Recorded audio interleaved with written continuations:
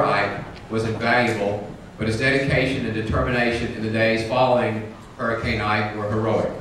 It was for his leadership, dedication to hurricane preparedness, and cooperation with other governments to best serve the public that we honor Mayor Bill White. Thank you, Mayor. Come on up.